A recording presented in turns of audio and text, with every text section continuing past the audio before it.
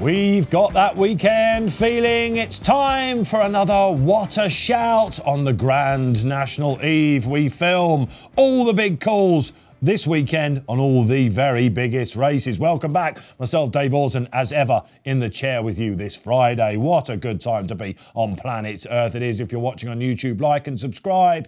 Facebook, welcome along to the party, or indeed anything on Twitter. Hashtag What a Shout in conjunction with our sponsors, Bet365. And as ever, Paul Kealy joins me back in the studio.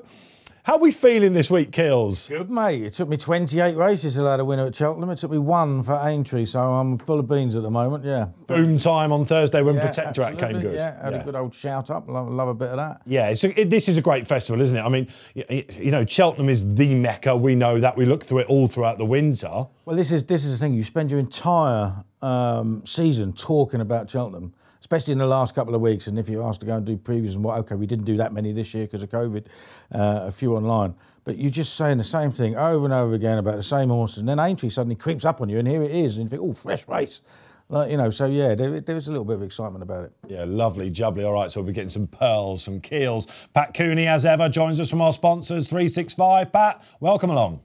Yes, enjoying it, and as Keel said, Aintree is it just seems much more fun, doesn't it? Seems much more a laid-back attitude to it all, and still hard to find the winners, mind you. 66-1 winner of the Hunter Chase yesterday, so it's not straightforward, but it just seems more fun and less pressure, I think. Well, absolutely. Less Irish horses coming over as well, but we'll get to that. We'll look at what's happened so far this week. But who have we got for you this week? Once again, we scour the racing world to find the best guests for you. And when it comes to Grand Nationals, nationals of any kind, actually, who better? Certainly in recent memory than from County Tipperary. He joins us all the way. It's Leighton Aspell. Welcome along, Leighton. Yeah, good morning, everybody. Great to have you on, man. I mean, let's just have a little talk about your career and refresh everyone's memories if they need that to happen. Of course, your brother Paddy, he rides as well. You were taught by your father to do it. You came over to Britain, didn't you? You had a great time of it. Basically, you won 2 Welsh Grand Nationals, 2001 on Supreme Glory, 4 years later on the old mare L'Aventure as well. So that was all good. Then you retired, Leighton, went to do a bit of work riding. You thought, no, I'm not done with yet. You came back, and what a decision that was. Because, of course, Pinot de Ray in 2014 was followed by Many Clouds, winning 2 Grand Nationals for you. I think you became the first back-to-back rider to do that since Red Rum, only the third since the Second World War. Some decision, my friend. Yeah, it absolutely was. And lucky for me, I did. And I got the opportunity to want to ride in all them great races and then, then luckily to win them too. I'll tell you what, later, I've got a story to tell, and just bear with me here, because I became, you know, that there is a racing fan club of Leighton. Leighton was one of the only jockeys to have his race. Or I was signed up to that because I was on Pinot de Ray in 2014. It was one of my best tips, I think. Anyway, so loads of people on it. I've still got people that say, do you remember Pinot de Ray? What a day that was. Leighton was on it. It was the first time he'd ridden the horse. And then a year later, this week in 2015, I sat on the London Racing Club panel with Leighton next to me. And I really, he might know where I'm going with this. Yeah. And if you remember, Many Clouds, who went on to win the National that year, that week, had run in the Gold Cup and finished 6th of 16, beating 25 lengths behind Coney Gree on soft ground. And everyone thought he'd left it behind, including Leighton Aspell. So when I sat on the panel, I really, really fancied one, and I gave it up to the panel. And you know which horse I'm going to say now, don't you? And I said to Leighton, I said, Many Clouds. He went, I think he's over the top a little bit, you know. He put me off totally, basically. And so when it comes to the Saturday of that week, Paddy Brennan, St. R, we're getting over the second last. Paddy actually had a look over his shoulder to see what was going on. Who was on his inside? Leighton and Many Clouds. And we know what happens. He went on to win. So I've got a little bit of a bone to pick with you, Leighton, on that front. Yeah, I remember that. We had a few good nights in the London Racing Club, and yeah, there was a couple of days where we weren't unsure whether Many Clouds was at his best, but thankfully he proved us all wrong. And actually, on hindsight, his run in the Gold Cup wasn't a bad run at all. Turned out to be a prep. Of course, Many Clouds became the first Aintree national winner to win again in a long time. And he was, of his era, Keels, he was one of the most popular horses, wasn't He he? was tough as old boots, wasn't he? I mean, he just tried every time, didn't he? A very, very sad end for the horse. Yeah. He just tried every single time. He was great. I can't believe you let yourself get put off, though. I mean, what do we all say about jockeys? They're the worst judges in the game. What do we all say that, don't we? I know. I thought the national was the easiest thing in the world when St. R came up to him and Paddy had a look over his shoulder. Sorry, Paddy. Somebody said, "Oh, jockey doesn't like it." I'll be going, "Yeah, good." Yeah, right, exactly. All right. But let me tell you, Leighton will be a better judge on the show, that's for sure. And Leighton, just tell us a little bit about what you're up to now. You're over in County Tipperary because you're working for Joseph O'Brien, right? Yeah. Been over here now since we relocated last May. I'm only 30 minutes from Joseph's. And I contacted Brendan Powell and I got myself a job there. Incredibly impressive place. It's very busy. And I was lucky enough last year, we got a trip down to Melbourne for the Spring Carnival. We conquered Australia in the Melbourne Cup. Wow. It's very, very impressive place to work. Yeah, and some right old machines. I'm going to try and tease a couple out of you, actually, for the viewers. I know it's National Week, but there's one in particular that I want to hear about. And Pat Cooney, have you got a question for Leighton? Yeah, I was keen to ask Leighton when he rode Pinot de Rey. You know, you win the Grand National, first time you'd ever ridden the horse. That would be the equivalent to us mere mortals driving on the M25 on a Friday night in a car we've never sat in before. How strange is it? And how do you approach a Grand National, never having sat on a horse before? Do you just take it as a straightforward thing to do? It just seems bizarre to us ordinary people. Yeah, you take it as straightforward as you possibly can. Like we get on horses. We were getting on horses every day of the week that, we've never seen before. Some we do ride out, and we ride on a regular basis, like Many Clouds and countless others. But you often get last minute call ups to ride horses for trainers. I was lucky enough to give Pinot de Rey a school down in Lambourne over the Aintree style fences, and Richard Newland's string at the time were absolutely red hot. So it was just the perfect time to be getting on Pinot de Rey. There you go. Absolute memories being teased already. Shall we have a look at what's coming up for you on this week's show? Okay, we've got the hot topic and the racing clues. We're going to merge them for you because it's all about the race. We'll be having a look back exactly what's happened so far at the Grand National Festival. We'll be looking at all the big race previews, culminating 5 o'clock. Don't forget the Grand National time. We'll be giving you all the big tips on the panels, the concessions from Bet365, some big calls, and of course, the weekend winners. Okay, if you'd like to sign up to our sponsors, Bet365, for the Grand National weekend, when doing so, we have a referral code still out there for you. On entering, type in SHOUT365, minimum £5 deposit for up to 100 bet credits. Terms and conditions apply. Hot topic, stroke racing clues then. Day one, what happened so far at the Aintree Festival? We thought that was right because we're going heavy on the racing previews for you, getting all the good stuff from Leighton as well. Obviously, we filmed Friday morning, so that's all still to come. But there were some trends emerging yesterday, Kills. First 3 races, won by the same connections, first thing to say, and also horses that had skipped the festival. Yeah, exactly. I mean, two, Dan Skelton and Paul Nicholls had a little team that they decided to keep away from it. Montmoral could easily have gone for the triumph. Would have been high up in the betting, one of the favs. Didn't, came home, absolutely slammed Adagio, who was second in the triumph. Looks a very nice horse. Trainer says he'll stay over hurdles for another year, probably. Montmoral, this is, sorry, yeah, will stay over hurdles for another year, probably. I don't think they're all that good, but I think he's definitely he's a soft ground chaser in the making for sure. He's got some action on him, isn't he? He's a lovely horse. He looks like a Rolls Royce to me, absolutely. He's soft ground, no problems. He's still a bit green. It's whether they go over fence or not. Cobden would like to go, Harry Cobden, and Nicholls and the owners will obviously have they the were say. just worrying about they don't get the age allowance for what that long. Be, is it? They used to get £5 at Cheltenham, didn't they? Hitman, who they've got, who was beaten in the first race, of course, he used to get a bigger allowance, didn't he? Yeah, exactly, yeah. Yeah, okay. And of course we saw a big winner of the Hunter Chase or whatever, but Montmoral, would you stick over, there's some word about going up and trip? It wouldn't worry me at all what they do with it, to be honest. Protectorate then, let's talk about your big winner. Yeah, it was good to see him. It was good to see him come back. He, I have slight feeling that he might be one of those horses that was flashy at the start of the season and then just tails off, because that had been in the past. But the Windop seemed to have worked. He's a nice horse going forward, and there's more to come from him. He's still only young. Do you think they'll campaign him a bit more sparingly even next year? Could he be one of those horses we don't see that much? I think they might do. I think it's probably. He doesn't want too many races in a row anyway, put it that way. Ryanair or back to Aintree? I don't know. You would say Ryanair. He's won at Cheltenham. OK, Pat Cooney, let's come to you, because we've got to talk about Tiger Roll, haven't we? Of course, who was beaten in the Betway Bowl. We've done this to death. But I'll tell you what, Pat, this week, as Kills will know, you will know, Leighton will know, anyone in racing will know, anyone who's got anything to do with the Racing Post or anything you work for, ITV, whatever you're doing, your phone buzzes this week, doesn't it? What wins the National? Have you got any tips for National? I'm almost getting more sick of talking to people about why Tiger Roll is not running or going for a third Grand National.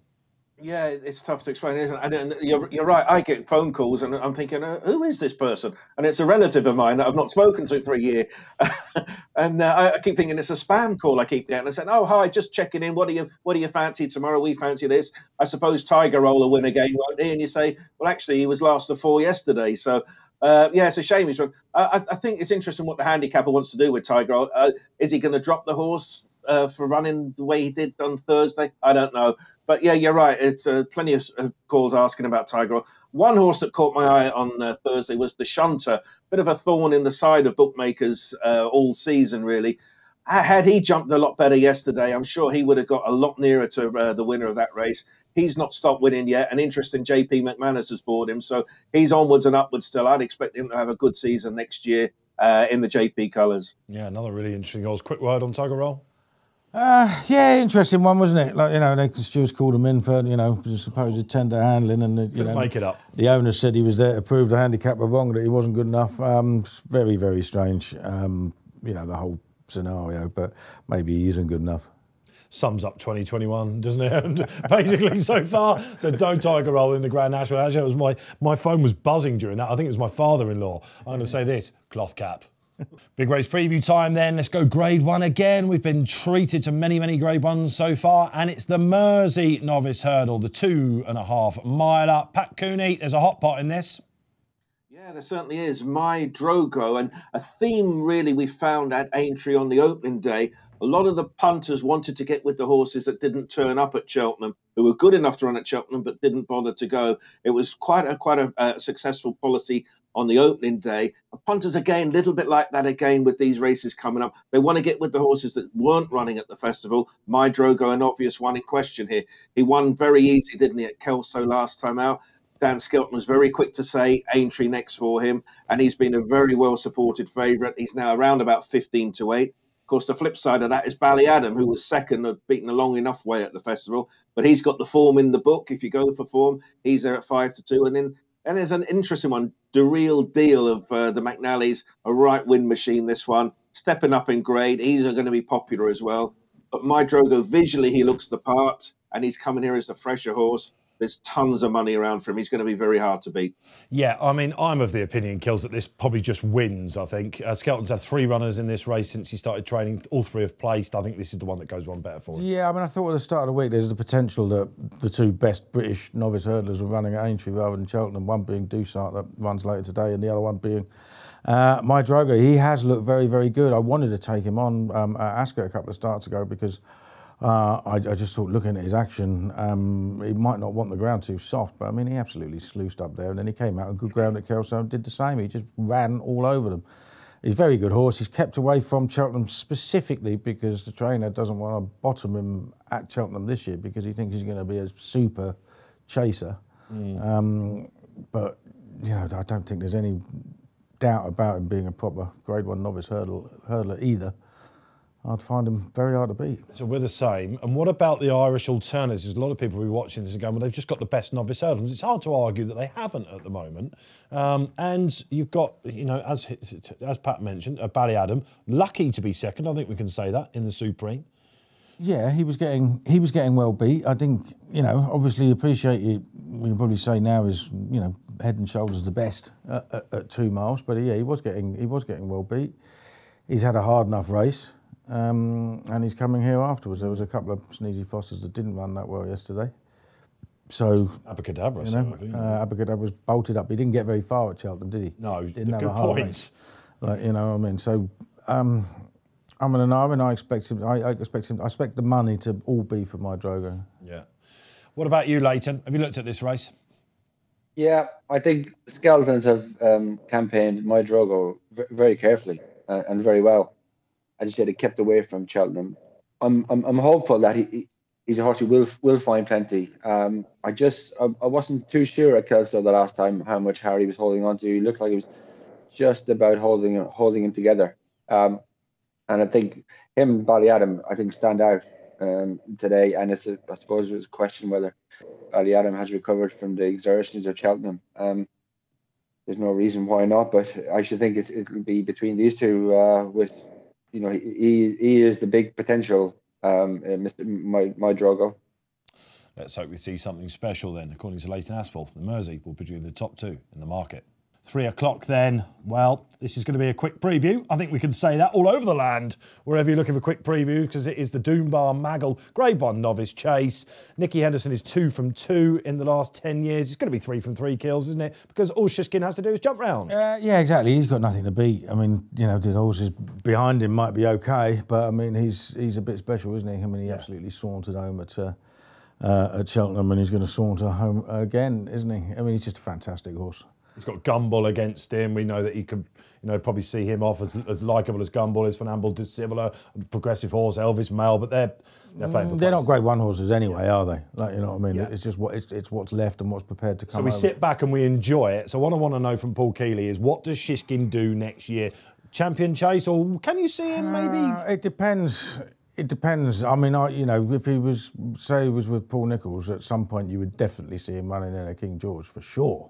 Whether Nicky Henderson wants to stay where he is at 2 miles, he's going to, he's got 2 miles is always going to be the soft option because it's never that deep the competition, and he can, as long as he stays fit and healthy, he can dominate that for a while. Yeah, so we're looking. I mean, Leighton, the comparisons with Altior are unbelievable, really, aren't they? This is a worldie. So does he just go on now and dominate the 2 mile division?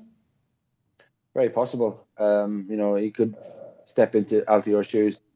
He looked awesome at Cheltenham, even though, typical Arkle, they did set the race up for him. They went very fast, but he really was strong at the finish, and very visually impressive. He looks the real deal, and I should think he could win over a variety of trips. But if Altior's days are numbered, then I think Shishkin will just fill his boots and fill them very well.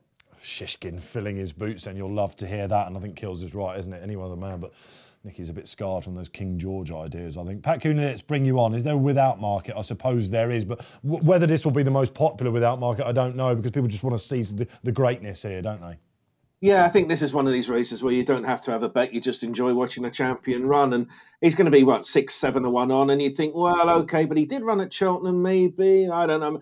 No, not really. I mean, Sprinter Sacra rocked up here in 2012, won at 7 on. Duvan won here at 2016 at 7 to 1 on. And he's going to win at 7 to 1 on, isn't he? I think Gamble will lead him over the first 2 fences, and that'll be as exciting as the race goes from that point of view. So if you want to get involved with Shishkin, perhaps the idea is to look at next year's anti-post odds for the Champion Chase.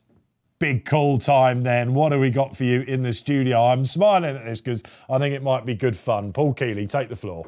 Yeah, very simple for me. It's very often about horses, but Clanders Oboe 7 to 1 for the King George. What's it doing at that price? Those cheek pieces made so much of a difference. I mean, if you remember when he won his first King George, he's like, don't get to the front too soon, don't get to the front too soon. Here he's in front 6 furlongs from home and just lobbing away and absolutely loving it. He's as good as any horse in Ireland at the moment, right? And we know historically they don't tend to come over, do they? No. Every now and again they might. As things stand, I mean, you've got to remember the first 4 in the betting yesterday's race were in their 5th and 6th seasons over fences. There isn't anything great coming up from our side for the stayers. Yeah. He's 7 to 1 now. He's going to be 7 to 4 on the day at the very best. Why has he become so unfashionable, this horse, kid? Because he doesn't handle Cheltenham. It's amazing, it's as simple as that. Yeah. It's as simple as that. I mean, when Desert Orchid finally won a Gold Cup, in 1989. But imagine if we just moved him forward 30 years, right, he wouldn't get the love he used to get because he couldn't handle Cheltenham. Yeah.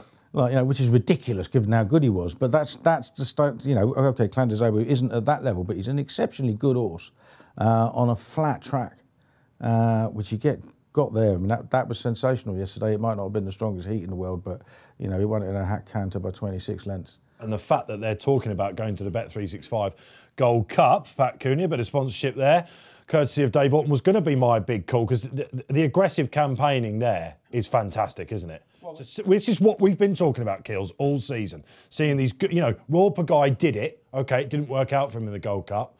But to see these horses carrying the big weights in the handicaps needs to come back. Well, you can only really trust Paul Nicholls or the top trainers to do it over here, can't you? I mean, he ran in Denman and he ran in Courto Star over high 160s in the old round chase before he, took the world before him. And he'll have a crack. There aren't that many that do. It'd be great to see, wouldn't it, if he does go there? Yeah, it would do, yeah. Absolutely. I fancy Kitty's Light for the race. He's our horse here on Watch Out Christian Williams, so will he be out the handicap? Every chance now. Pat Cooney, have you got a big call? Yeah, I just think it's ridiculous, really, and a terrible shame that the likes of Secret Reprieve is probably not going to get into the Grand National. And I do think the current winners of the English, Irish, Scottish and Welsh Grand Nationals, bit like the Masters Golf, you should be automatically allowed to run in the race in the top 40. Secret Reprieve should be in it. And you even go back at the start of last week, Free Will and Dilling won the Irish Grand National. Now, if there was a gap between races and Free Will and Dylan wanted to come for the race, he wouldn't get in. He won the Irish National of a 137, but it would add so much substance and spice to the race, wouldn't it? Secret Reprieve, a Welsh National turning up, an Irish Grand National winner turning up. Neither of these two could get into the race. And I just think you look at some of the horses, they're 100 to 1, yes, Monmouth, etc., Aurora Zonka, they can all win, of course they can. But the National would be a better race with the current Welsh National winner and indeed Irish Grand National winner. Just give them a freebie, let them enter next year. All of a sudden, the connections of the Devon National winner are cheering Pat Cooney, aren't they, to try and get a run in the Grand National. Leighton Aspell, take the floor with a big call.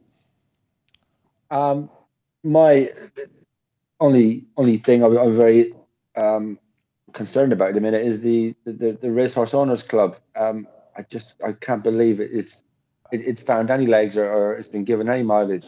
I've seen them interviewed on Sunday at the weekend, and I really can't get the concept. And a lot of people seem to be sucked into it at the moment, and I just hope that it doesn't go belly up like a few of these ventures have before, and people get left with egg on their face, and with trainers and owners, and eventually the horses themselves.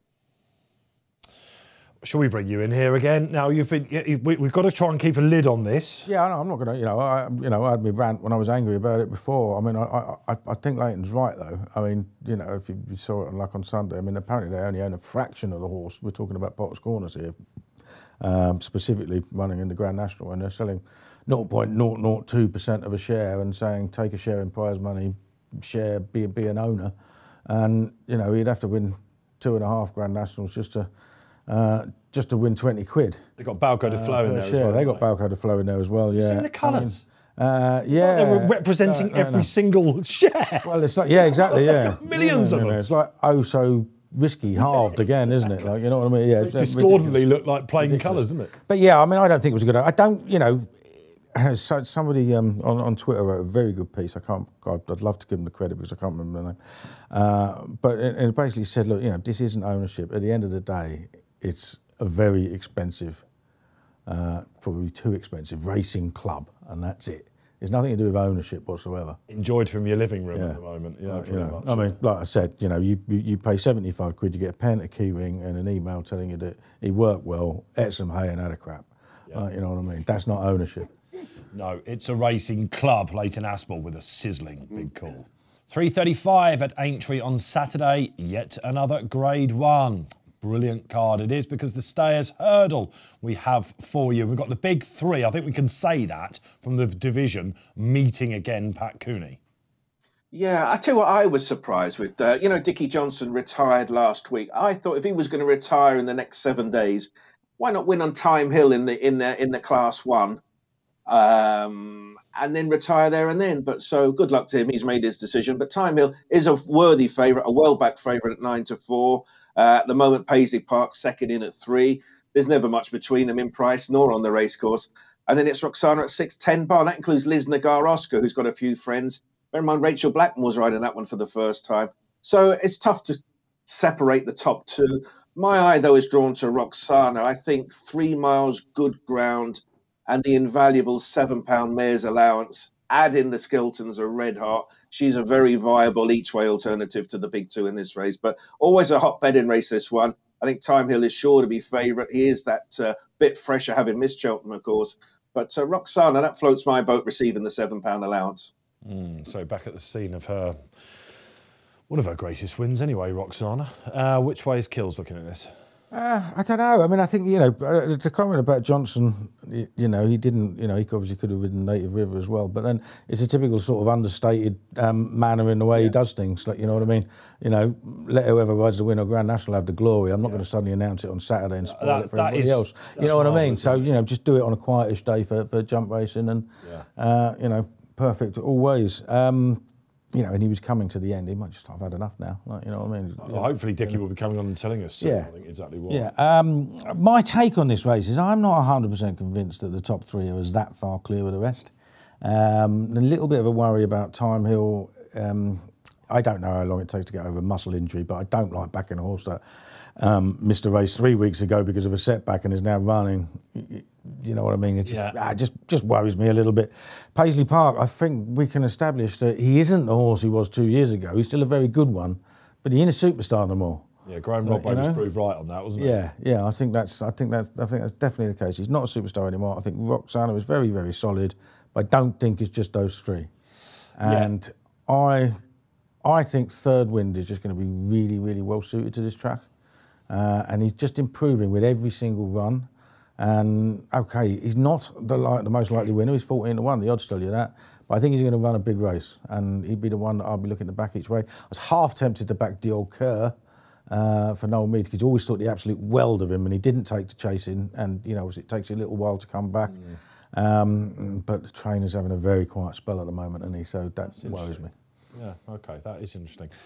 We've had the connections of the top two in the betting on the show, and when Philip Hobbs came on and told us about Time Hill, the plan was, I think anyway, to get him there because he didn't want to, he's quite light framed apparently. Whereas Paisley Park was desperate to get a run in the Cleve and it didn't happen. And when we then had Aidan Coleman on 2 weeks ago, he said, I'd like another crack at, Flooring Porter on slightly softer ground. However, if you look at his record on good ground, it's very good.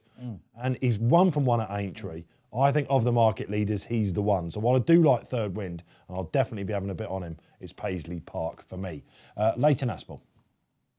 Yeah, I'm a Paisley Park for me too. I think he looked quite rusty at Cheltenham, and it was the first thing the connection said that they really wished to had that Cleve hurdle run under his belt.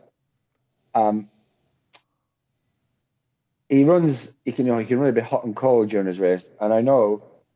That only not too long ago, well, probably after his novice year, Connections did contemplate some headgear for Paisley Park, and it wouldn't surprise me if it's still in the back of their mind now, just because he can lose position a couple of times during the race and make very hard work for himself and for Aidan Coleman, and then have a lot on his plate when needed. And I could see quite a bit of improvement in Paisley Park with some headgear and enough improvement to be, the top stair again. So Paisley Park for me and Leighton. Which way are you going in the stairs? Get your comments in below. Time for the world's greatest race, the race that indeed does stop the globe. It is the 5:15, the Grand National. What a pleasure to be covering this again on What a Shout. Is it all about Cloth Cap? Have you taken some flyers thinking he's no value whatsoever before we go to the market? And Paul Kealy, we must, of course, give Leighton Aspell the first chance to tell us exactly what sort of horse we need for this and who's been catching his eye in the market. Well, the ratings say that Cloth Cap is a certainty if the handicapper's got it right, and he looks like he's a really good improver. Is running the Labrook Chase off bottom weight under a very aggressive rider on good ground. I thought that could have been his National and Gold Cup, but Connections took a different view and waited until the weights were published before going to Kelso, and he looked an even better horse than Kelso, and the handicapper was of the same opinion, and he raised him accordingly. It looks like he's going to get similar conditions. It'll be, good to stuff, good, clean round of jumping. He's got to be very dangerous. It's boring, and it's a very short price for a race over that trip, over the amount of fences. But I think he's got to be the horse that will take all the beating. Cloth Cap, something that I noticed in many clouds prep. He also won the listed Premier race at Kelso, didn't he? Which Cloth Cap did in his prep for a second national. Yeah, that's right. It was abandoned Saturday before, and luckily it got rescheduled for the next Saturday. So he had 2 trips up to Scotland. But luckily, he won that with enough in hand on very soft ground. To go back to Aintree. It's quite refreshing, isn't it, to hear someone actually tipping Cloth Cap? Because, was it a price thing, Kills, where people just were like, look, I know it's the most obvious winner. Yeah, I've had this problem as a tipster myself. I wouldn't look myself in the mirror if tipping that, and then sometimes you stand up there, well, hang on a minute. It's actually not that bad a price, and I think that's the case. 2 years ago, I was saying I can't really back Tiger Roll. And on the day, I thought I've actually got to cover everything I've laid out on here on Tiger Roll because he'll probably win. And that is where I'm coming from a viewpoint. So whatever I lay out, I'm going to make sure that Cloth Cap covers it because he does look that good. There's a minor issue. It's just if they water again, and how soft they let it get, because it's a fair bit softer than it was 2 years ago. It's not soft ground by any stretch of the imagination, but more water went on last night. The sun's supposed to be out tomorrow. Okay, it ain't going to be warm, but the more they put on it, the more worrying it is because he definitely wants decent ground. I don't think there's any doubt about that. I have a slight suspicion that Kelso race fell apart a little bit as well, but he's an undeniably well-handicapped horse. He was easy in the market that day as well, wasn't he? So yeah, he was. It wasn't like they were like, we know we're going to go win. This is a horse I seem to have managed to get wrong for the last 2 years and told everybody that he was the best handicapped horse in training last year and he didn't win a single race. And now here he is, 9-2 favourite for the national. You can't argue that he is the deserving favourite. You're not alone there. They stuck cheap pieces on him, aggressive tactics, and it all changed out. They used to hold him up, didn't they? And he looked like a bit of a thinker. So Cloth Cap is on most people's shortlist. I think we can say that. If he gets anything, we'll find out from Pat in a minute exactly what price he might go off. But alternatives, and I know you have got one that you're keen on. Yeah, I just think a horse who's been round there twice and finished 4th and 5th off marks of 159 and 164 is Annabelle Fly. And he may well have missed his chance. There's always that chance because he ran 3rd and 2nd in 2 Gold Cups before those national runs. Real sort of lung-bursting efforts to get so close. And last year he was given your typical national prep, couple of quiet chases, a hurdle run, which was suddenly much better form in the spring just beforehand. And then, of course, COVID came along and wiped the rest of racing off the map for a couple of months. So he comes back as an 11-year-old. He's only had 1 run, and he was last of 5 in the Bobby Joe, but he wasn't beaten that far. He was only beaten 18 lengths, 14 lengths behind Burrows Saint, who is 8-1. And he's obviously been primed for this, and he's got the back class. He's been a lot better than that handicap mark that he is. He is 11 years old, but he stays really well. And if he's fresh and as well as he has been for the last 2 nationals that he ran, and he's got to have a serious chance. He's got to be one of the best handicaps in the race, and I always think when you approach a national, you look for that back class, and you don't worry about age so much. He is quite literally the forgotten horse until people like yourself have started mentioning this week. I just check he was still in the race. So, but he's one of a couple for JP McManus. I like any second now. I think 10-1 is as short as I want to go with him, really. My worry about him, he can fiddle occasionally, but the last when he came back with that prep run, it's Ted Walsh, isn't it? It's Papillon, it's Seaback. Yeah, he's a Kim Muir winner. That day he steamed up the hill. I come to the conclusion about the Aintree fences these days is it's not so much how you jump them, but how the horse takes to them. You know what I mean? Some horses, because you can go through the top of them, they're nowhere near as stiff as they used to be. All right. It's whether the horse faces up to them or not, because a lot of them just don't. They say, "Oh crikey, look at that," and you can see them not taking to it. With others, will just brush through and it won't bother them. They'll Tiger roll, yeah. They'll come and take the next fence in their stride, whether they've gone through the previous one or not, and other horses won't. So it's definitely not the jumping test it used to be. I personally think that's a good thing, because there were some traps in it that probably shouldn't be there, especially in this day and age. I think they've done right, but it's how a horse takes to the fences rather than whether it's a really sure-footed jumper. I don't think it's that important anymore. That brings me on to another flyer I've got before I go to Pat Cooney. If they do put more water on, I'll be definitely backing Lord de Menil. I know it's a horse you like quite a lot. We've spoken about this. This is one I said. He was a horse I didn't think took to the fences. Yes, and he lost ground at a lot of them. I think he had got an the excuse ability. that day. Well, he wasn't ready. He wasn't ready, and he was running at too short a trip. And on his return at Kelso, it wasn't publicised that much, but Richard Hobson found a massive bit of birch in his leg. He's come back. He's won the trial. I can just see him going. He's like Cousin Pascal won the Hunter Chase because he was up there. He took to the fences, and we always see one that does it. Lord de Menil ticks a lot of boxes for me. Yeah, he might do, but I mean, I was following him for the rest of the season after that because I thought he didn't take to the fences. So it was one of those, but I mean, effort at Haydock last time, wasn't it? Yeah, he is a soft ground lover. There's no doubt in that. So look, we could talk about this race all day. I'm sure all of you out there screaming at the telly as we're going out. We've not even gone on about Kimberlite Candy. I won't get you on about that. We were short on time. I can't back him anymore. Why not? Yeah, I just think he's too short, and I've gone off him. I just want to see Bristol de Mai win, really. So I backed him. Come on then, all right. I backed him. I love Bristol de Mai, always have done. But I mean, okay, he's on for 167, but he's actually £2 well in because he's been given that little bit of weight.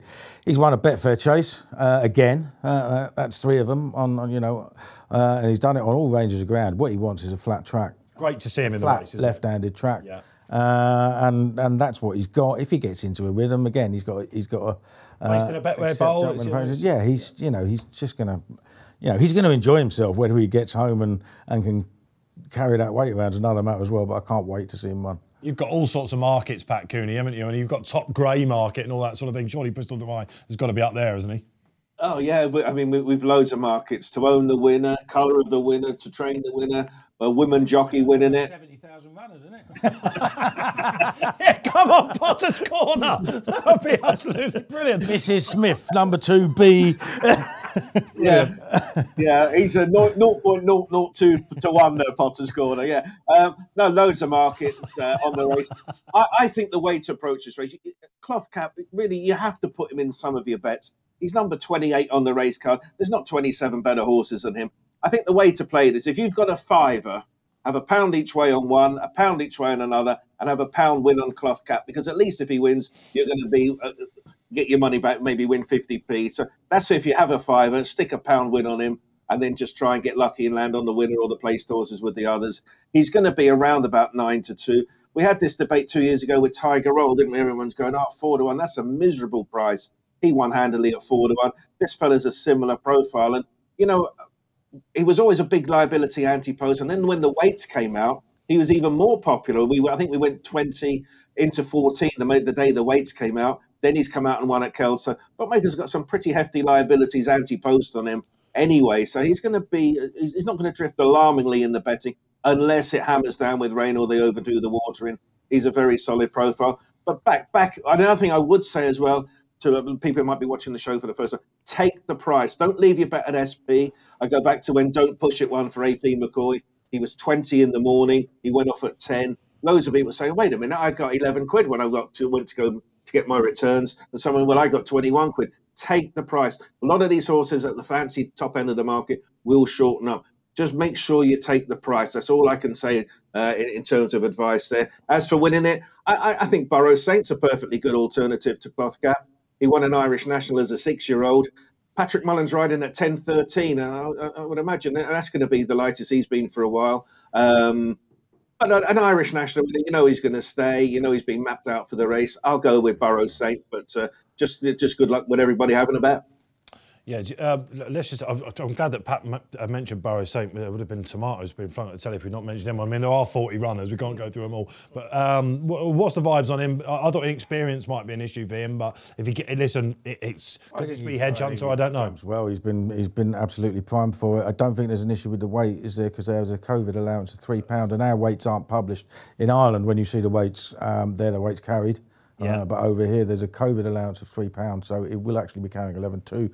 Makes Bristol Demise task even harder because he'll actually be carrying 11 stone 13. Yeah, listen, that's easy to forget, isn't it? But what's absolutely paramount there is you've had some great advice on the Grand National. We can't mention them all, so get your sections below. We'd love to read your feedback. That is the 2021. It's back, the Grand National. Weekend winner time here then on What a Shout. There's already been a bit of consternation because we've been just talking about each other's naps. And let's go to Pat Cooney. He's going to Lingfield. Yeah, is it Grand National Day or something? A winner is a winner, and I'm off to Lingfield in the 240 for a horse called Classical Wave. He's won 2 races thus far in this season. He was particularly impressive over course and distance last time out. He's gone up in the weights. He's going up in grade.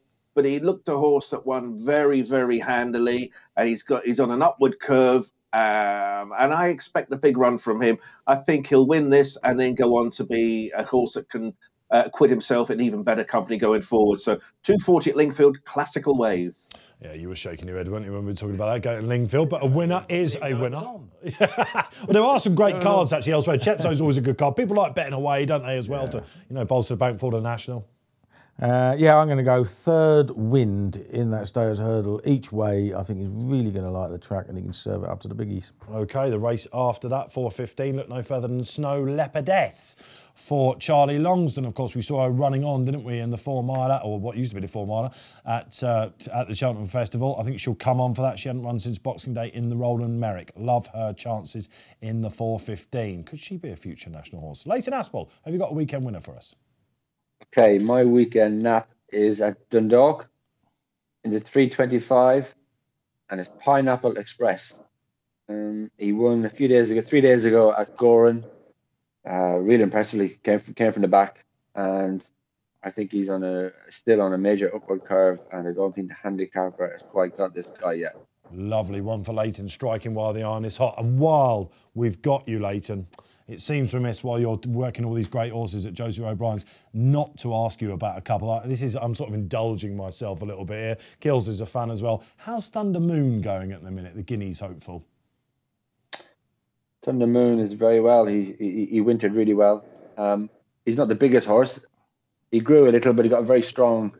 And trust me, I never get near him. I'm way too heavy to ride Thunder Moon. He's got his selection of lighter riders to ride the likes of him, but everything's very well. He's had a trip to Leopardstown for a gallop and a couple of trips to the Curragh. I'm pretty sure he's going straight to the Guineas. He tried and tested O'Brien route. We had him and the leading filly as well, pretty gorgeous, and they're both really well, and they're 2 really big hopes for this season. Happy days. That's what I wanted to hear. Wintered well. That's all I need. All I need now is the winter to go away and for the sunshine to come out, and Thunder Moon can go and win that 2,000 guineas. All the legs are still there and moving in the right direction. That's all you want to know, isn't it? Absolutely. Been real pleasure having you on, Leighton. Thanks so much for joining us. Sometimes you don't know what you're going to get, but you're the perfect guest for this weekend, man. Thanks a lot. Yeah. Thanks, guys. Good luck. Good luck. Get your feedback in for Leighton then, all your memories, what's going forward. Great to have Josie O'Brien going forward, isn't it? It's all about the national though. Keels, thanks for coming back on. No problem, thoroughly enjoyed it as usual. Happy days, we'll see you next week. Pat Cooney, you the same, enjoy it. Let's hope Cloth Cap goes and absolutely gives you a spanking. Yes, thank you, much appreciated.